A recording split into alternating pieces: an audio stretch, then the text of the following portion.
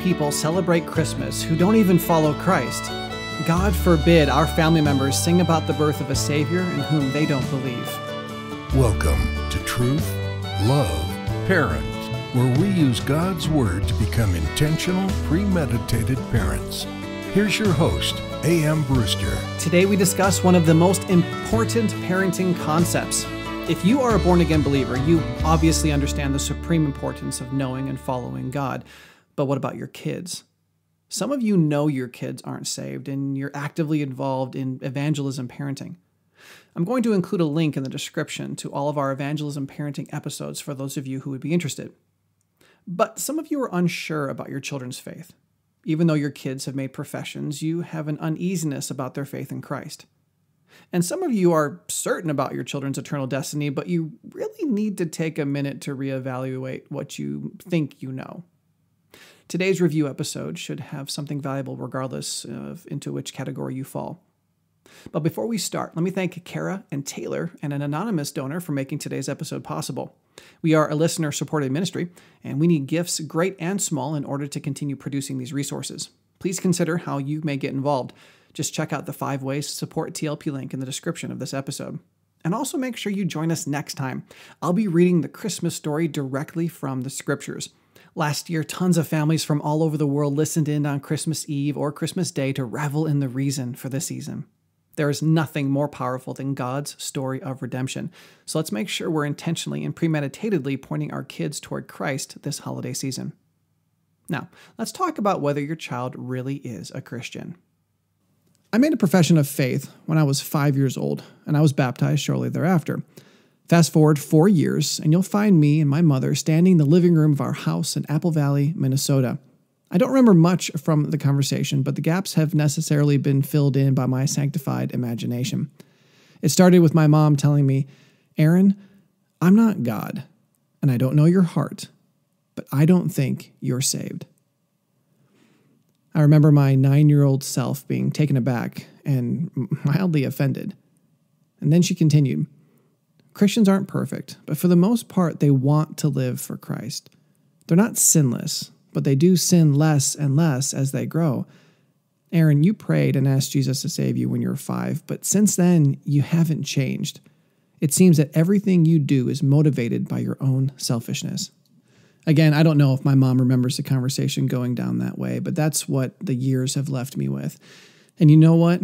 By God's grace, I became a genuine follower of Christ later that year, was baptized for the first time, because, the other time I just got wet, and slowly but surely started understanding what my mom meant about living for Christ and not myself.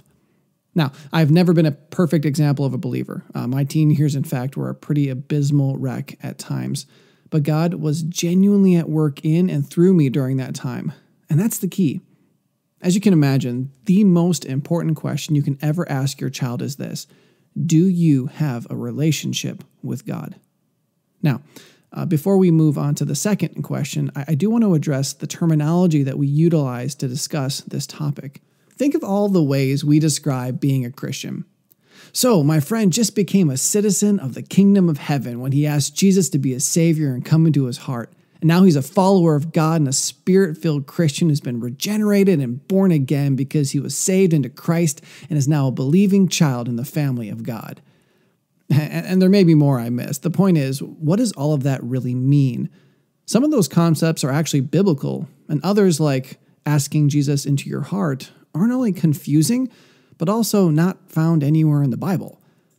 When discussing the single most important reality in all the world, we must be clear and biblical. I prefer born again, follower of Christ, and relationship with God. I like born again because that's the phrase Jesus himself used in his conversation with Nicodemus. It's so pregnant with meaning and generally doesn't get accidentally used by people who don't understand it, like Christian, being in the family of God, or one of God's children so often do. Of course, it still needs clarification. Nicodemus himself was stumped when Jesus used it the first time, but Christ helped him understand. I also like follower of Christ because far too many people believe that salvation is like an insurance policy. If I sign on the dotted line, I can go about living my life. The only difference is now I don't have to worry about hell. Well, the term follower of Christ communicates the reality that we're supposed to be growing and being transformed into his image. going where he'd have us go, doing what he'd have us do, and speaking what he'd have us speak. Lastly, I enjoy referring to a person's relationship with God because it encompasses both sides of the idea, being born into God's family as well as an intimacy that far exceeds a contractual agreement. But these are just my personal preferences. The key is, regardless of the verbiage you employ, please make certain your children understand the truth behind their relationship with God, because Jesus warns us that in the last days, there will be many people who honestly believe they're born again, who aren't.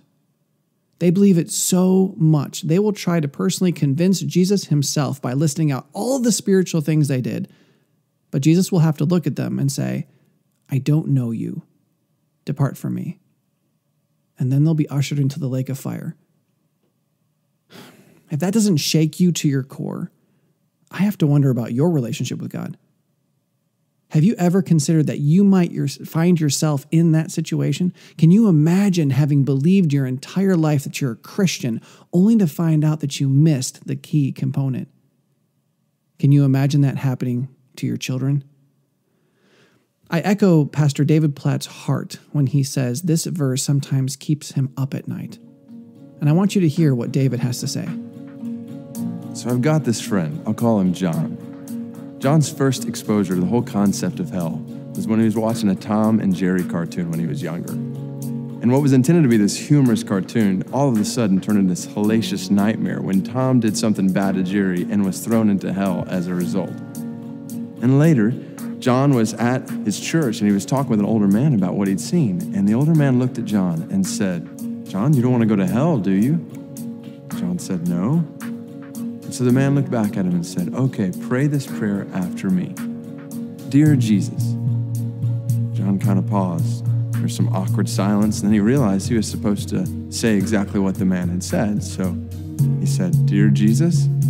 And the man continued, "I know that I'm a sinner, and I believe that Jesus died for my sins, and I ask you to come into my heart and save me."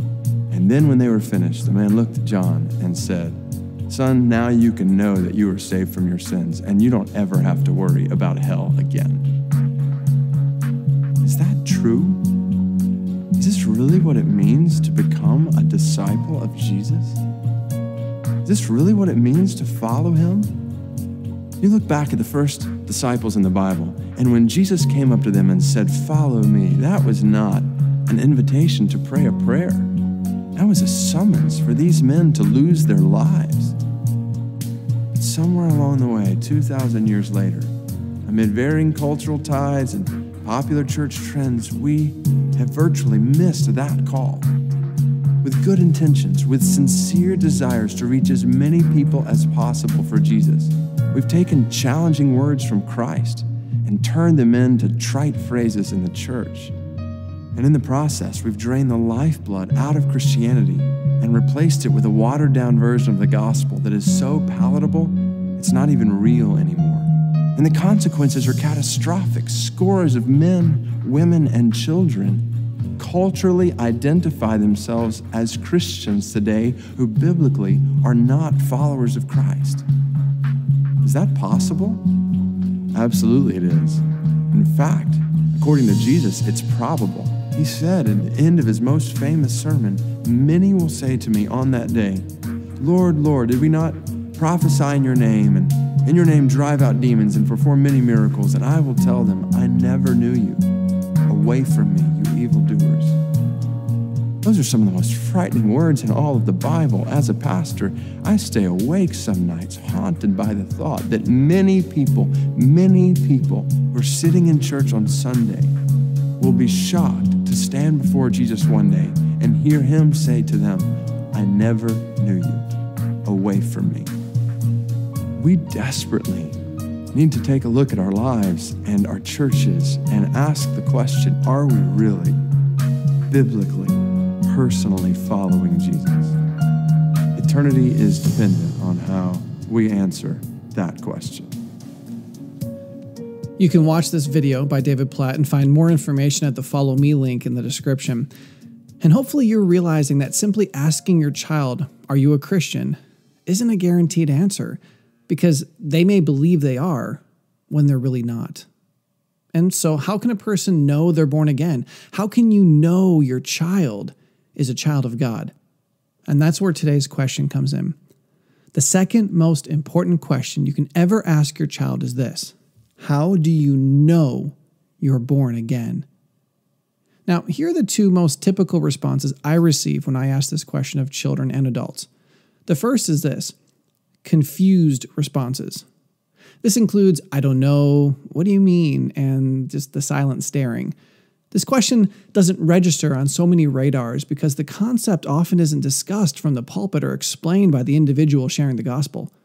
From my experience in family counseling and evangelism, I wouldn't be surprised if most professing Christians have no idea how to answer this question. And the second is this: inaccurate responses.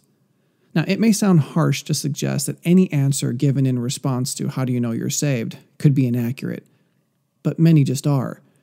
The easiest ones to spot are the unbiblical answers, the ones we know don't have anything to do with salvation. For example, I go to church, I was baptized, I'm confirmed, I read my Bible, pray, give money to the church, or I'm just a good person. You don't get saved by doing those things. But what if someone says this: I know I'm saved because salvation is by grace alone, through faith alone, in Christ alone, and I believe in Christ and asked him to be my Savior. Well, that's a pretty stellar proclamation. But is everyone who says that a child of God?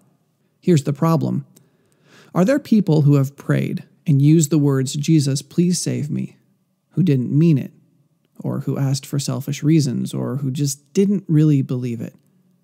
Does simply praying a prayer or making an accurate statement about the reality of Christ guarantee salvation? There are a number of Bible passages that should give us pause. The first is the one I mentioned before about there being countless people who thought they were saved who actually aren't. Jesus says in Matthew 7:21-23, "Not everyone who says to me, 'Lord, Lord,' will enter into the kingdom of heaven, but the one who does the will of my Father who is in heaven. On that day, many will say to me, 'Lord, Lord, did we not prophesy in your name and cast out demons in your name and do mighty works in your name?' And then will I declare to them, 'I never knew you. Depart from me, you workers of lawlessness.'" Then there's also the situation with Simon the sorcerer. This is a difficult passage because it's hard to tell what Simon's spiritual state actually was, but no Christian would want Peter saying to them what Peter said to Simon the day he tried to buy the Holy Spirit. And speaking of Peter, Peter made many professions concerning Christ, performed miracles, and sacrificed everything he knew to follow Christ. And yet he wasn't born again until after the resurrection. The point is this: when I ask, how do you know you're born again? And the person responds, I know I'm saved because I prayed a prayer. That's like saying, I know I'm saved because I'm saved. It's circular and doesn't actually answer the question.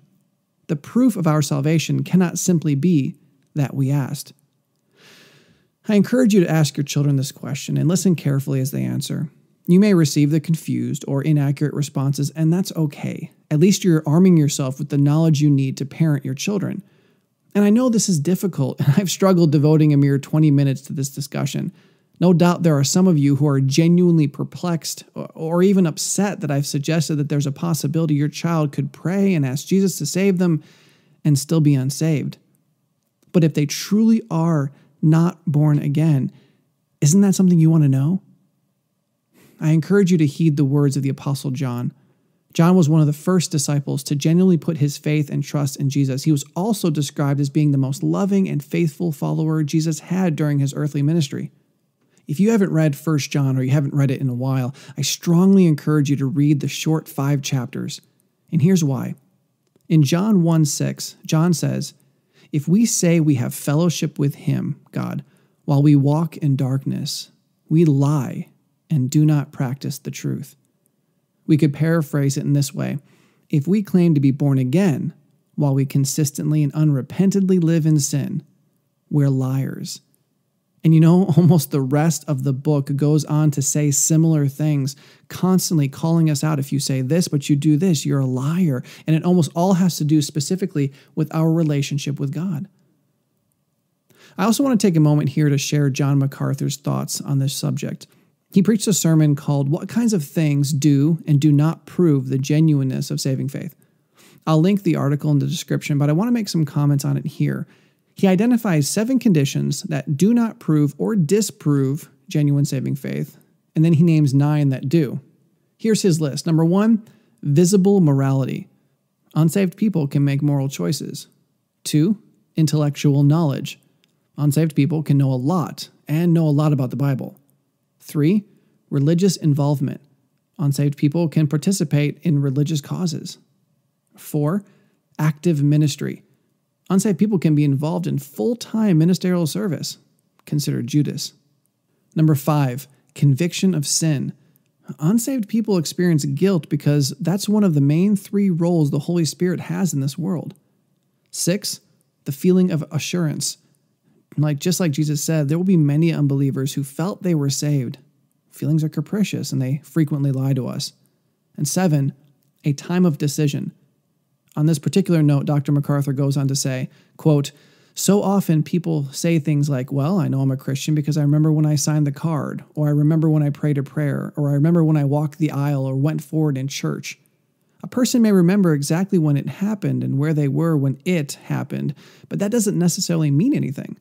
Our salvation is not verified by a past moment. Many people have prayed prayers, gone forward in church services, signed cards, gone into prayer rooms, been baptized, and joined churches without ever experiencing genuine saving faith. These are 7 common conditions or tests that don't necessarily prove or disprove the existence of saving faith. What then are the marks of genuine saving faith? Are there some reliable tests from the Word of God that enable us to know for certain whether one's faith is real? Thankfully, there are at least 9 biblical criteria for examining the genuineness of saving faith." End quote.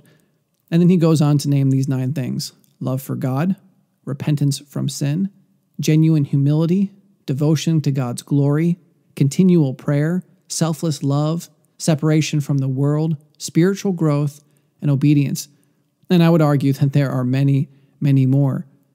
But remember what Jesus said in Matthew chapter 7. "Not everyone who says to me, 'Lord, Lord,' will enter into the kingdom of heaven, but the one who does the will of my Father who is in heaven." And doing the will of my Father who is in heaven is a big category. And then remember what John said: "If we say we have fellowship with him while we walk in darkness, we lie and do not practice the truth." He goes on to say, "But if we walk in the light as he is in the light, we have fellowship with one another, and the blood of Jesus, his Son, cleanses us from all sin." Now, please understand that this is not, I repeat, this is not a proclamation to works salvation, but simply a proof of salvation. Doing good works doesn't save you, but if you're saved, you will do good works. And this is the beauty of the book of James. Under the inspiration of God, James proclaims, someone will say, "You have faith and I have works." And James says, "Show me your faith apart from your works, and I will show you my faith by my works." It's easy to say something, but it's very different to back it up with your actions. I can tell you that I love roller coasters and believe with all my heart they're not only the most exciting experience a human being could ever have, but they're also 100% safe. But if I refuse to ride one, you're going to rightfully question my quote-unquote love for roller coasters. My mom was right when she doubted my salvation. She doubted it because I lived day in and out with no higher motivation than my own pleasure.